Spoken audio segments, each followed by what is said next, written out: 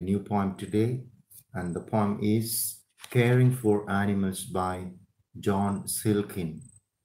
This poem has a lot of contemporary significance because we face a lot of threats. In fact, climatic changes is one of the threats we face, the modern world faces. And besides that, of course, we have a lot of disasters, right? Every year we we face the problems caused by flood. We have sometimes drought. We have landslides and hundreds of people, sometimes maybe globally thousands of people just die because of all these environmental issues. And we have to remember the names of the uh, philosophers or the environmentalists like Norwegian philosopher and environmentalist Arne Naes, A-R-N-E, Naes, N-A-E-S, Arne Naes, and the American environmentalist George Sessions. So these two environmentalists and philosophers, Arne Naes and George Sessions, developed a new perspective or a new environmental movement or philosophy, which is known as deep ecology. And deep ecology has a lot of significance because deep ecology is a perspective or a philosophy which is insisting on the fact that every every organism, maybe every living as well as non-living thing in the surroundings is important for a sustainable world. If we do not, of course, care for the organisms, like maybe we don't care for people, human beings have a perspective that we are the center of the universe, or we are the most significant organism. It is, of course, the world has been created, the universe has been created, the earth has been created for human beings, right? So this is a kind of perspective which is known as anthropocentric perspective, right? So against or the opposite of the anthropocentric perspective is the very perspective we have in deep ecology, in which we believe that, or the philosophers like Norwegian philosopher Arne Naes and American environmentalist George Sessions insist or declare the fact that human life is as just one of the many equal components of the global ecosystem.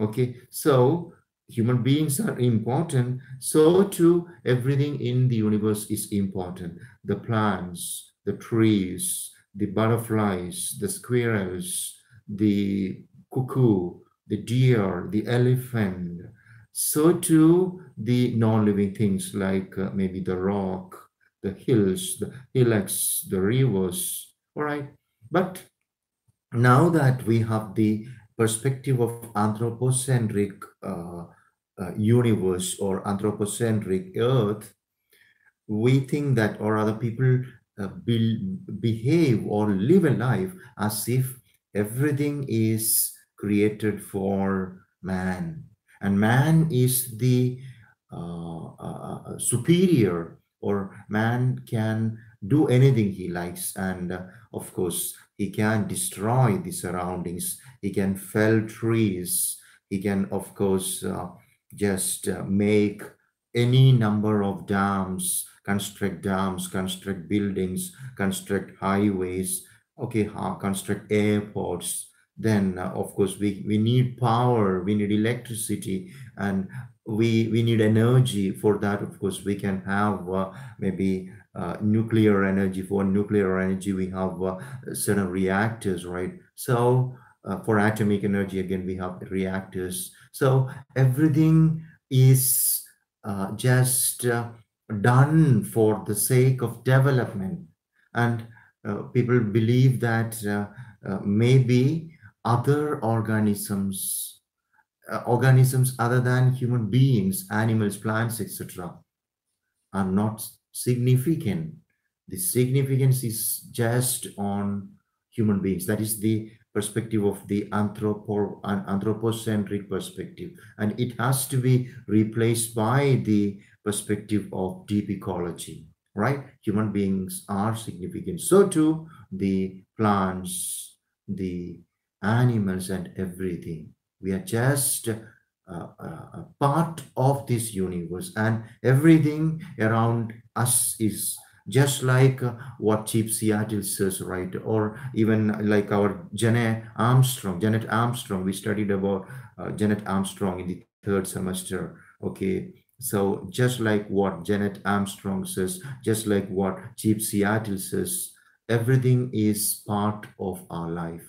Everything is part of the earth. Everything is part of the universe. And all right, the plants, the trees, the animals, the creatures, they are just the brothers and sisters of human beings. So if rivers, plants, animals, and everything around us, living and non-living, is our brothers and sisters, we should care for them. We should not be rude to them. We should not just attack them, ambush them, just destroy them.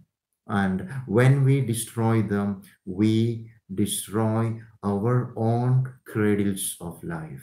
So many poets have written about the significance of being eco-friendly, loving nature, being kind to the environment in every language. And of course, we have the great poets like, in Malayalam, of course, we have great poets like Sugata Kumariyamma, ONV Kurup, all these writers, other writers also, right? But I just mentioned the most significant and famous writers like ONV Kurup. One of the poems of ONV Kurup, which is important, is Iniyum Marikatha Bhumi.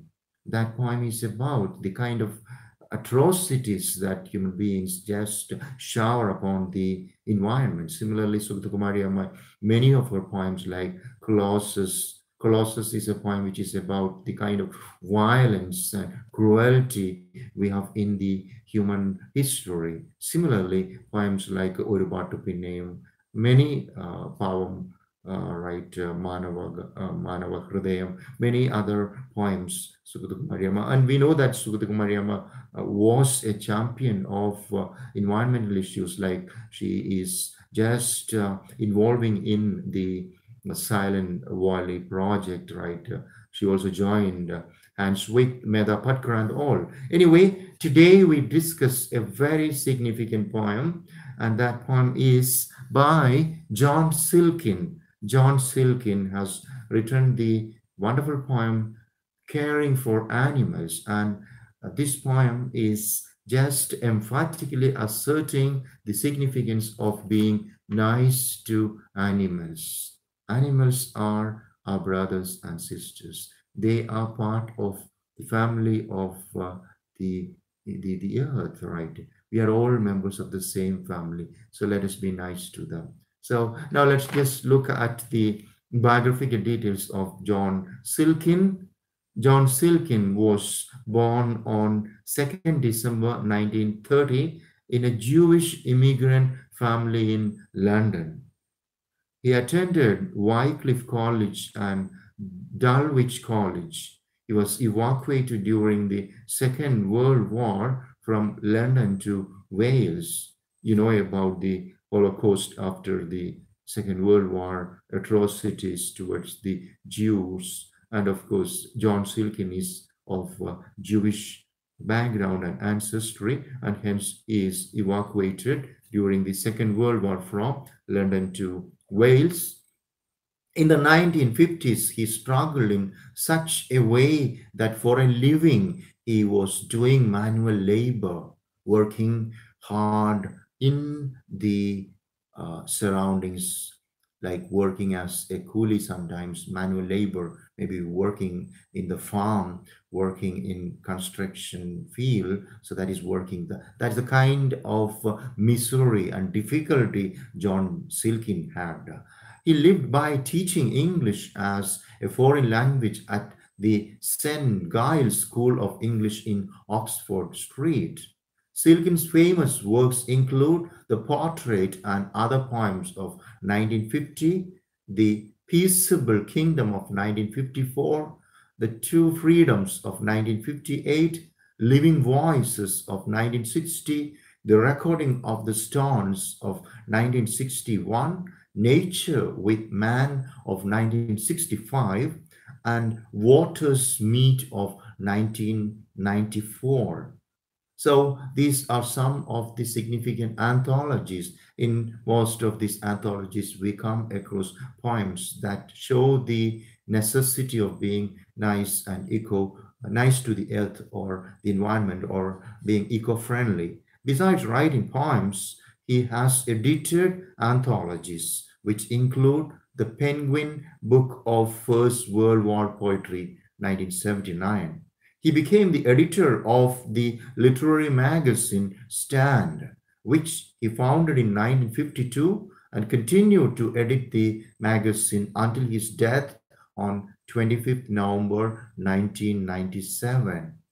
He won the Faber Memorial Prize for Nature with Man and received 4 Gregory Fellowship from University of Leeds. This will, of course, help us understand the significance of Jon Silk. Wins the Faber Memorial Prize for Nature with Man.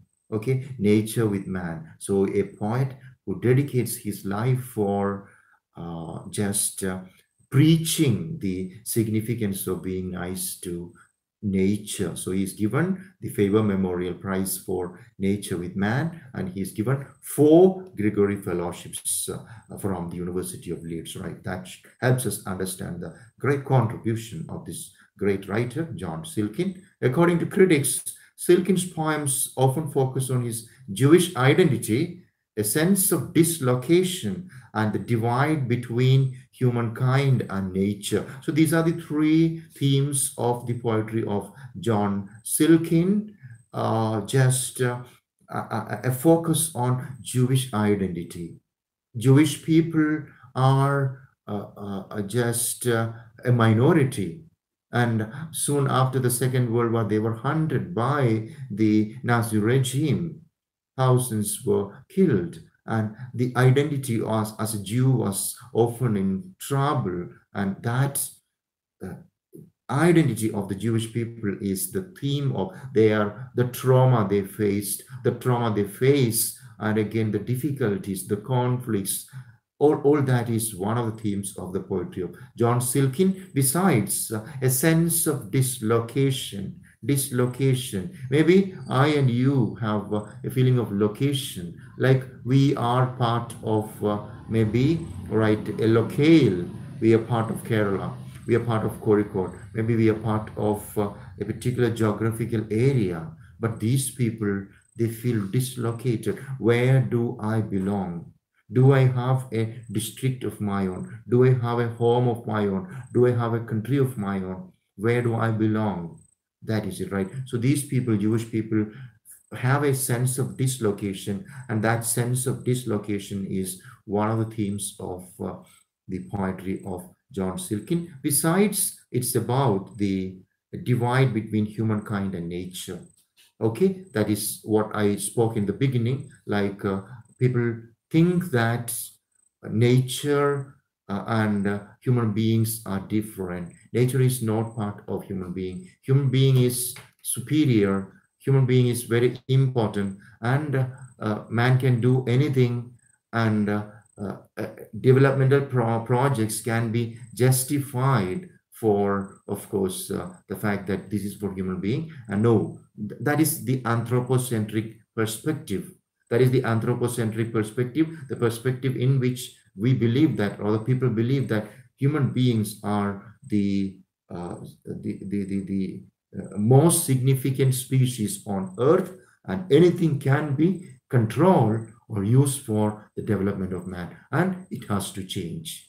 Jon Silkin, along with the other philosophers and environmentalists of the deep ecology, environmental movement, advocate the philosophy of deep ecology, that is, human beings are, or rather human life is, as just one of many equal components of global ecosystem.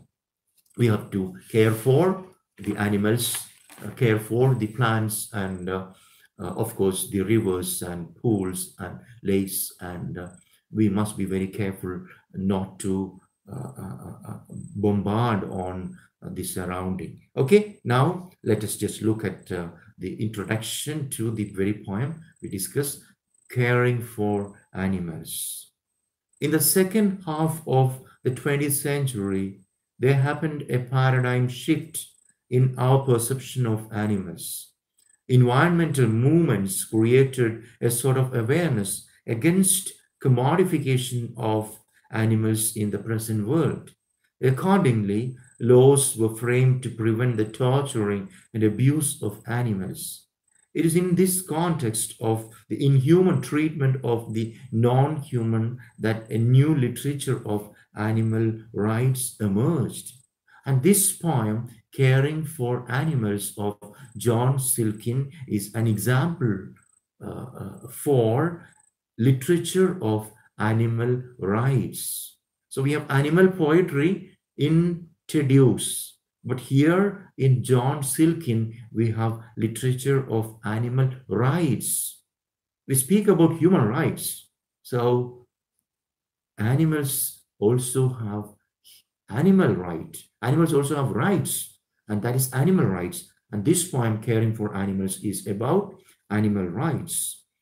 The basic premise of such literature of animal rights, was the understanding of both the human and the non-human forming an inseparable bond of life. Okay, so there is an inseparable a relationship, inseparable relationship between the human life and the animal life, and of course it cannot be separated. Animals are part of the life of the human beings. Jon Silkin's nature animal poems become important in this historical scenario. Maybe we can say that this could be the reason why our great poets said they had a kind of perspective in which they believe that God dwells in everything.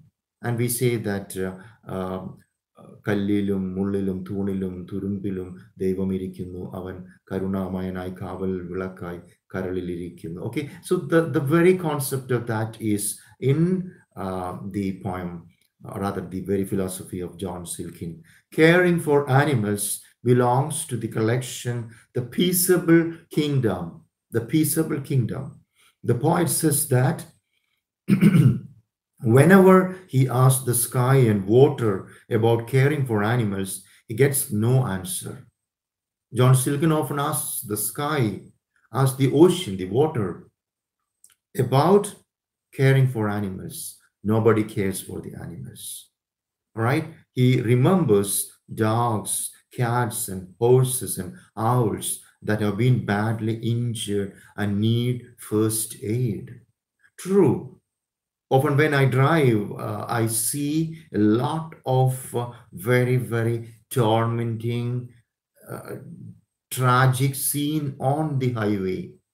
Lot of organisms, the frogs, the chicken, the cat, the snakes, the lizards. All this is just brutally killed underneath the wheels of the vehicles, that thousands of vehicles in our roads, highways, right? And a lot of creatures like are being brutally eliminated or killed on our roads. Not only in the roads, right? Think of all the electric wires.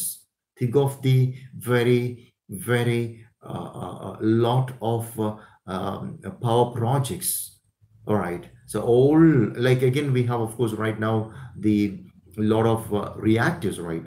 Nuclear reactors we have, and the kind of radiation that leads to the death of a lot of creatures, right? So if we care for the animal world, we care for the birds and bees and the butterflies, of course, we must be very, very careful in implementing more the so-called developmental projects. Okay, so Jon Silkin remembers dogs, cats, horses, and owls that have been badly injured and need first aid. He answers the question himself and says that caring for animals will make us realize that being human animals, we too are in need of love and care.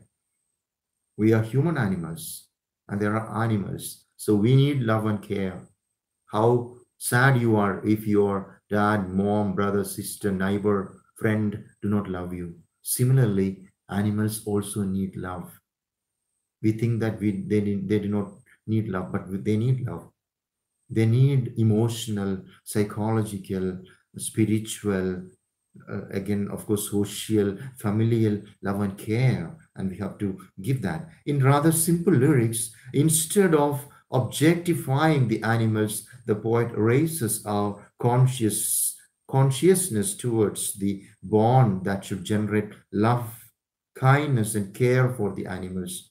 Until one has loved an animal, a part of one's soul remains unawakened, says the French poet Anatole France. Maybe if you have a pet at home, you will know how loving they are. I remember years ago when one of my pet, yeah, I had a Pomeranian pet dog, and we used to call it Buck. And when one day, of course, it just lived with us for more than 10 years, and one day it passed away, and all of us were quite sad. You feel that you miss one of the members of the family.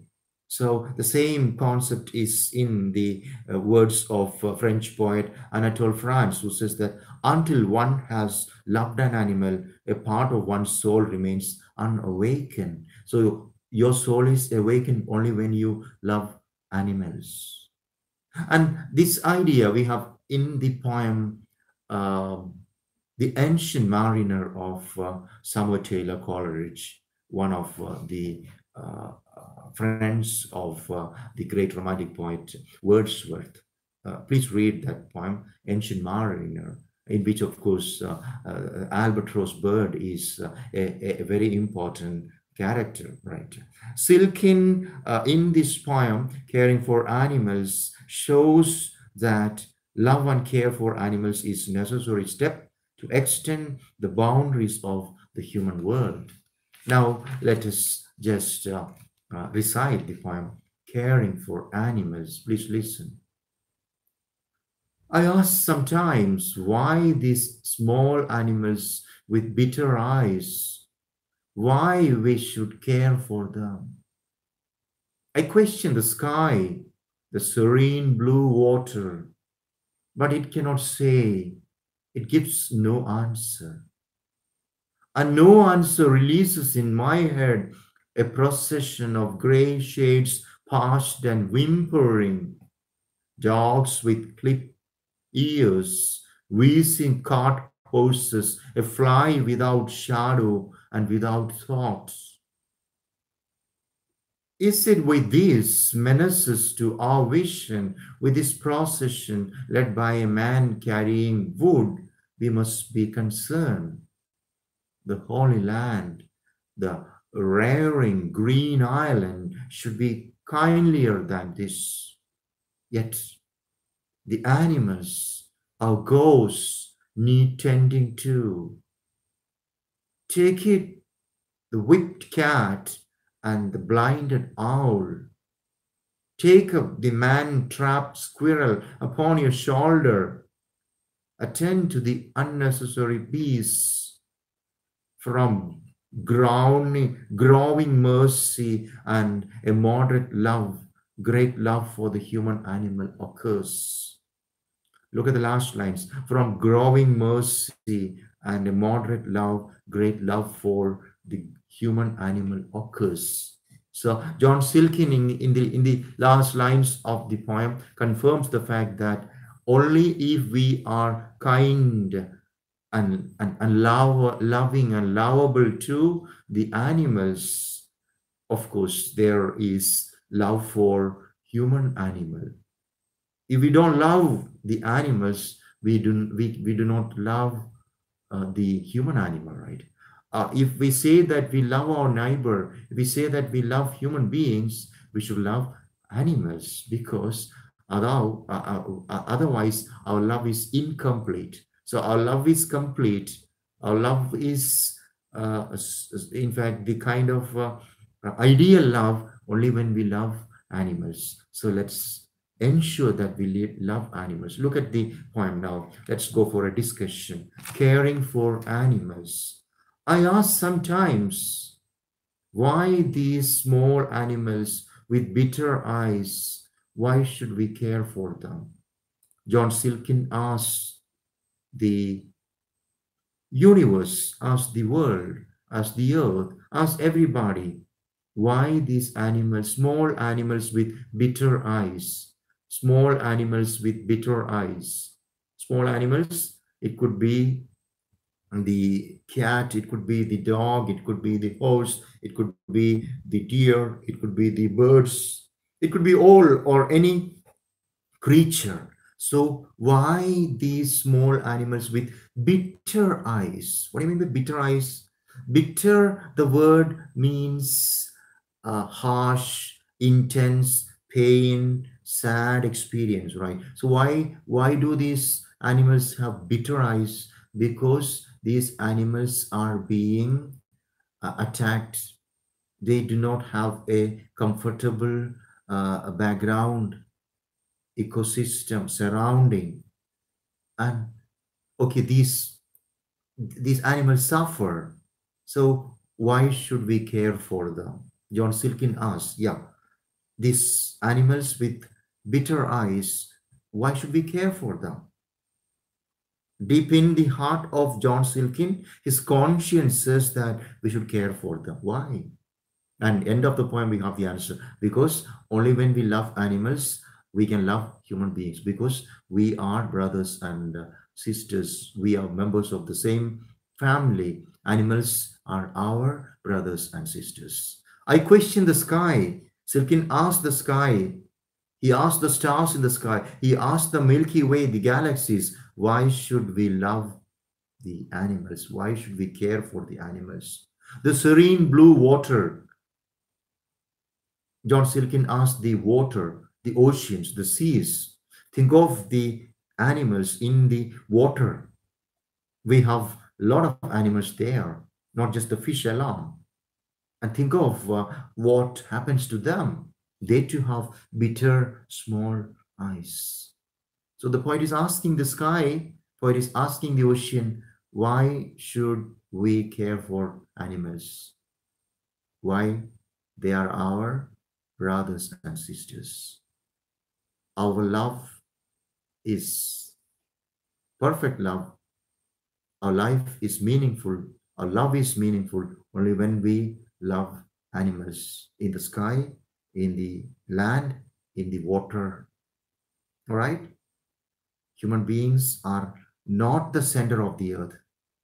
All creatures are equally important. Deep ecology. I question the sky, the serene blue water, the oceans, but it cannot say. Sky cannot answer. Oceans cannot answer. God has endowed human beings with the speech, and Jon Silkin answers. We should care for animals because they are our brothers and sisters.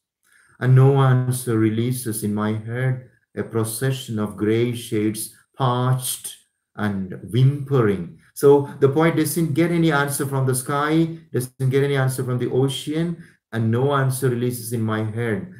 He doesn't get any answer. The poet doesn't get any answer at all. No answer come from anywhere, a procession, but he can see a procession, a movement of a series of animals, a procession. It's a journey, a procession of gray shades, And this procession of gray shades is the image of the animals, parched because these animals suffer. Some of them are wounded, some of them are hurt, some of them suffer from diseases. Nobody cares for them. Shades parched and whimpering. Look at the birds, look at the dogs, look at the cats, look at the animals, look at the squirrel. They are all whimpering. What is whimpering? Complaining. There is a complaint in each bird cry.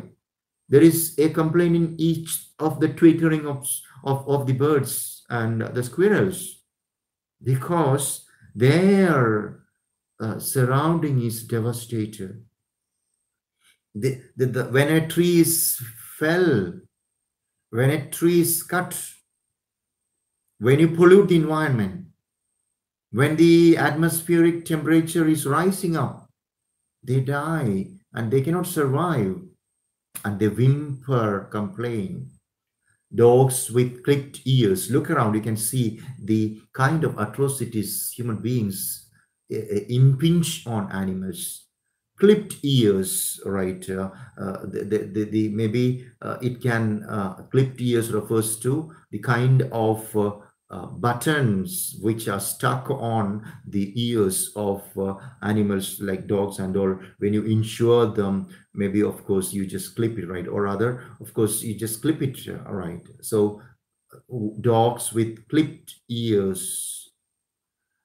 Wheezing cart horses, wheezing, right? Wheezing because breathing with difficulty. Cart horses, maybe one or two or three horse carts, like we have bullock carts, right? Kalavandi, Kudiravandi, all right? And we are just enforcing or compelling the horses to drag great weight, loads of luggage, maybe loads of timber, wood, or anything. Not just horse alone, donkey, even dogs, right, in very, very cold places, right? Sledge dogs and all, right? So we sing cart horses, a fly without shadow and without thought. Okay, so we can see maybe these animals are tortured cruelly, and a fly without shadow, without thought, right? So sometimes the fly doesn't have a shadow. It has no thought, right? But we understand that there is cruelty. Human beings just shower cruelty upon the animals, right? Is it with these menaces to our vision, with this procession led by a man carrying wood, we must be concerned? Yes. The answer is yes. This is a rhetorical question, a figure of speech. Is it with these menaces, threats, dangers? Animals are suffering. We are cruel to the animals. So is it with these menaces to our vision, with this procession led by a man carrying wood, we must be concerned? Yeah, we must be concerned about this procession led by a man carrying wood. That is, of course, we want house, we want development, and for our development we exploit and just eliminate the environment. All right, so is it with these menaces to our vision, with this procession led by a man carrying wood, we must be concerned? Yes, we must be concerned about this. The Holy Land. The Holy Land, of course, refers to the promised land, Israel, the Jewish people, right? They were promised the Holy Land. And Holy Land again refers to the earth, right? That is, of course, Bhumi or earth, right? The earth is the right dwelling place of God. Earth is the dwelling place of human beings, right? So earth is the Holy Land. Look at Genesis in Bible. God creates everything in 6 days, and it is on the 6th day that God created Adam and Eve. So earth is holy because it is created by God. That is, of course, religion say. This is what religion say. And Jon Silkin says that because the land is holy, okay, the Holy Land, the rearing green island. Rearing means, okay, the earth is bringing up us. The earth cares for us. It's because of the watery planet, the earth, that we human beings live. It's because of the flora and fauna. It is because of the kind of different layers in the atmosphere, and it is because of land and water that the land is holy. And it's because of that reason Jon Silkin called the rearing green land, the earth should be kindlier than this. So look at that. The rearing green island should be kindlier than this. This is again, in fact, a personification. Okay. So, right. The earth cannot be kindlier, kind. But yeah, the earth must be a human quality of being kind is attributed to the earth. And it is not, in fact, the earth is, of course, right, representing human beings. We are uh, part of the earth. We control the earth. And so we have to be kindlier. We have to be more kind and loving and all. So the Holy Land, the rearing green island should be kindlier than this. We must be, human beings must be more kind. Yet the animals, our ghosts, need tending to. Yes, animals. What are animals? Animals are our ghosts. Animals are our ghosts. What is a ghost? A ghost is the spirit of the dead. We die, and our spirit, our ghost, continues to live. We are immortal. Maybe we have rebirth. We have life after death. So, yeah, Hindu mythology, of course, we have yeah, Jivatma, Paramatma, and Jivatma come from the Paramatma, and through karmas you can have Sachidananda. Sachidananda is becoming one with God, that is Paramatma. So whoever is not becoming one with God will have an incarnation or an avatar or a rebirth, and you may be you. Now I'm a human being. After my death, I can be a dog sometimes. I can be a cat sometimes. I can be a squirrel sometimes. I wish to be a bird sometimes, right? So it is, of course, animals are our spirit. Animals are our ghosts. So there may be your great grandpa in the dog that suffers in the payment. That small kitten crying and bleeding to death on the pavement or in the highway could be the ghost of your great great grandpa. How can you be rude to animals? Be kind to them. Yet the animals, our ghosts, need tending to, need care, need treatment, right? Okay, we need to treat them. We need to be kind to them. We need to care for them. We need to just cure them, heal them, tending to take in the whipped cat and the blinded owl.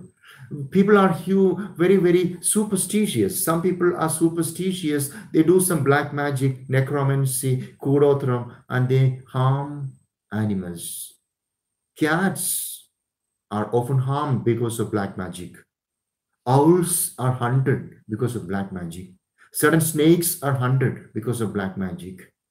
Certain frogs and chameleons are hunted, lizards are hunted because of black magic.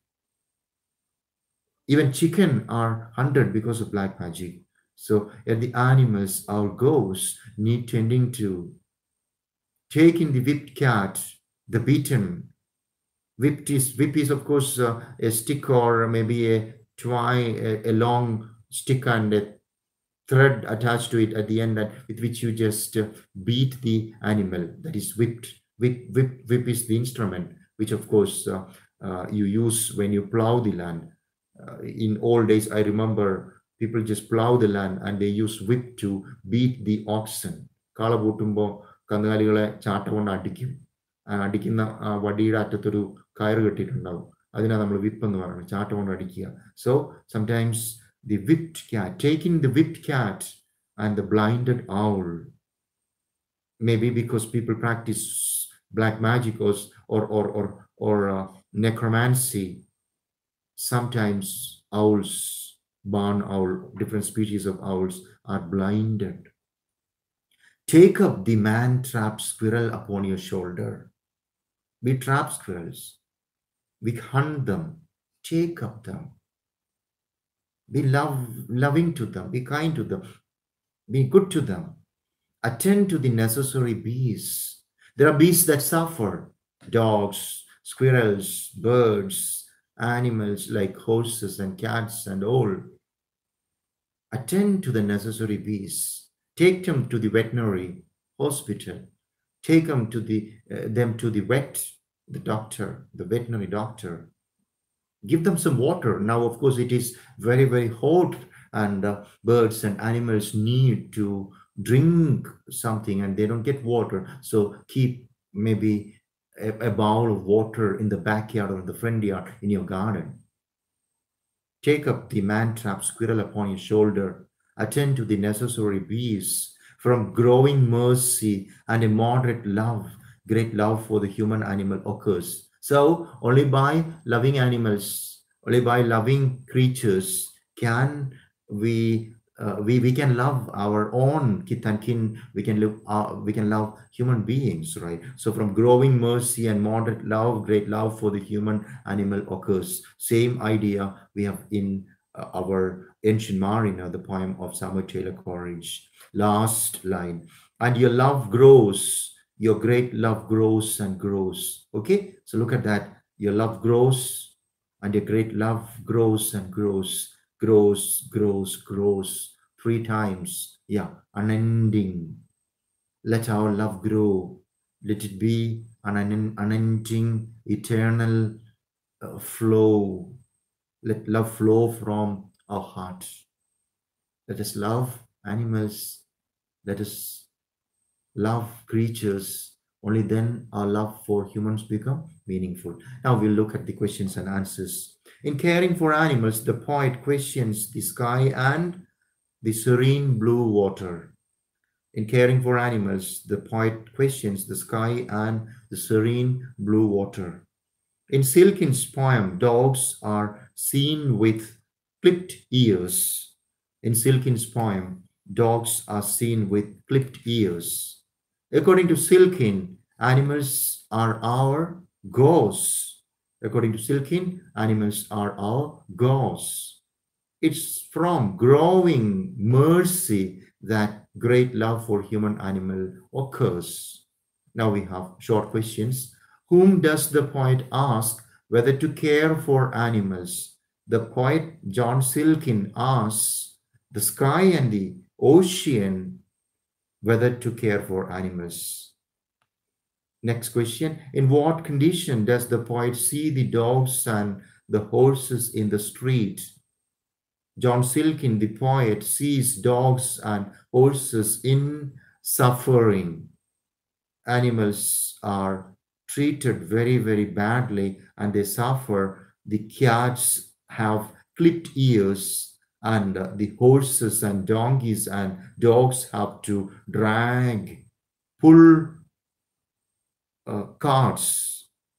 Yeah, here we have the reference. We sing cart horses. The horses are dragging carts which are full of heavy loads and burden, and they can just breathe.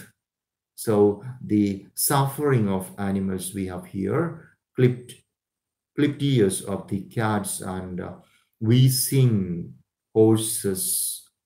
Why does the poet tell that the animal need caring? Jon Silkin, the poet, says that animals need caring because they are our ghosts. Animals are our ghosts. They are our spirit. They are the spirit of our grandparents, great-grandparents, maybe our brothers and sisters who are no more with us. So they are part of us and we are part of them. We are brothers and sisters, and we must not be cruel to the animals. Now the next question, the fourth question. How can the human animal experience love? Human animal can experience love only by loving animals. Only when we love animals, our love flows. Now we have the paragraph question. Of course, the first question is, look the structure of the poem Caring for Animals. Okay, it is in fact very easy question. See, what is the structure of the poem Caring for Animals? So you can just write a small introduction about Jon Silkin, the great poet who won a lot of recognition. Like he won the Faber Memorial Prize for Nature with Man, and again he won four Grigori Fellowships from the University of Leeds, and his poems deal with the Jewish identity, sense of dislocation, and divide between humankind and nature. And this poem is about the significance of being kind to animals. And of course, you just write all the important points there. I'm not repeating and wasting time. And the structure, this poem is structurally complete, and the poet uses 10 stanzas of course, the initial 9 stanzas are of 2 lines, very, very beautifully arranged and patterned and structures. Okay, we have couplets, 9 couplets, and the last, the 10th stanza is a single line stanza with 2 sentences, or yeah, that is the very structure. And the poem is written in very simple vocabulary, contemporary vocabulary. There isn't anything that just confuse us, no need of much reference, but because see, it is written in such a very simple structure of slender stanzas of 2 lines. Because if you have very, very many stanzas of many lines, like 5-lined, 6-lined, 7-lined, 9-lined, 10-lined stanzas, it would be very complex. Now, Jon Silkin wants to convey and communicate the very significance of being nice to, caring to animals. In order to convey that, he uses a very simple structure, and he writes this poem in couplets, 9 couplets followed by a single line. And structurally, the poem is perfect. Thematically, the poem is superb. And of course, one of the best poems of contemporary significance is Silkin's Caring for Animals, because now we have climatic changes, and we know that whatever harm is done to the environment is of course boomeranging. When we hurt the environment, when we hurt the animal, of course our life, human life, is also affected. So we should, of course, the surrounding is very, very delicate, it's very fragile. We need to be very, very careful and kind to them. And in order to convey that idea, significant idea, he uses a very simple structure, and structurally it is perfect, right?